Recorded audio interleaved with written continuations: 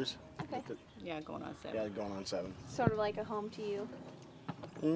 To a point, yeah, Yeah. about now. He's a teacher. I'm a teacher at the school.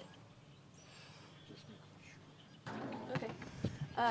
So you're a teacher at the school. How do you think the power plant is going to affect the school and like the enrollment and whatnot? Well, depending on if people leave, I'm not sure if they're going to or not, but you know, there are some kids, this family that their parents do work there, and just depends on if they can get a job locally, and if they don't, then maybe they might have to move. But So you said the market closed in January. somewhere around there. I can't remember which. They closed before they announced the closing of the.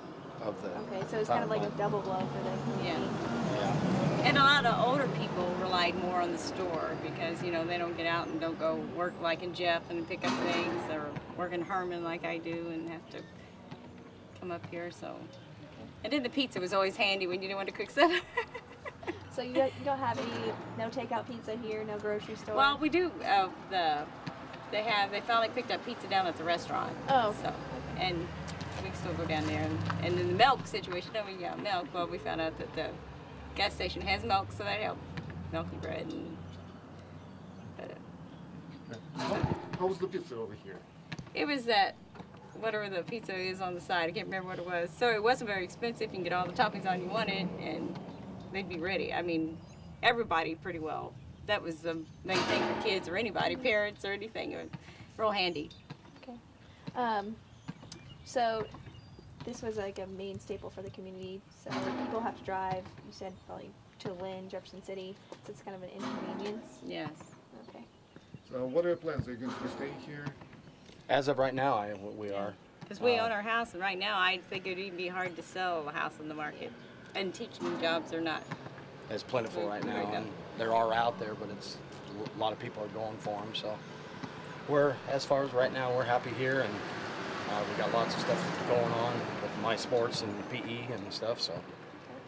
So what's the community like here? Is everybody pretty much a tight-knit community? Everybody's. Yeah, there's a lot of families here. There's a lot of families, you know, that are related. So they kind of like to stay here with their families, especially the ones that probably work at the factory. You know, I would be the same thing. I'm kind of away from my families. My kids live in Columbia, and his mom lives in Colorado, so we have to travel everywhere. All right, I think that's all I have. Yeah. How's the mood now in the city? What's that? How's the mood now here? The mood? Yeah. What are people talking about? I think everything's going all right, even though this had gone down and the plant's going down. I think the mood is all right. I mean, I think it's the town and overall is doing well. So. Anything else? Yeah, I think they have a lot of community support. I mean, there's a lot of people that works behind the scene trying to get things going in the city, trying to get, you know, new businesses. I think there was one that opened down there, Petals, and there's an antique shop. A lot of stuff that's open so far is staying fairly busy, but optimistic. Yeah. Yeah. And I hear there's more tourists coming here.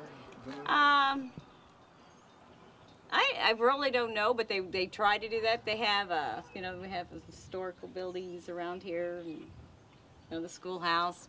Like on Chamois days, it's a big crowd here in September. Yeah, and it's annual Chamois days that bring a whole bunch of people in. They bring lots of vendors down the street and all kinds of stuff happening at the park and down the main drag here and stuff. So. And of course, you're on the river. Yeah. We got camping on the river. There's a lot of camping. My brother from Texas found that online and come down to visit me, and they camped out. So, and everybody knows your name. I mean, I like communities that knows your name. You go in the bank, and then they ask, where do you live? And they know where you live.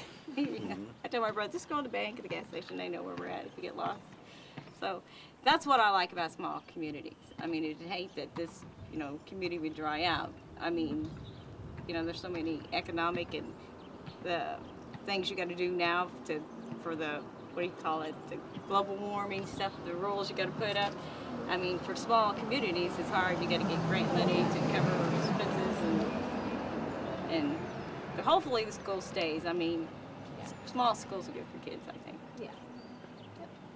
Okay, so sounds like there's lots of hope that when one Yeah. door closes, Yeah, I think the power plant is actually helping this transition through. If I understand, they're still going to have, I don't want you to misquote me because I don't know, are going to kind of, it's going to be phased out with the tax part for the school, which won't be automatically hit the school all at once. Well, yeah.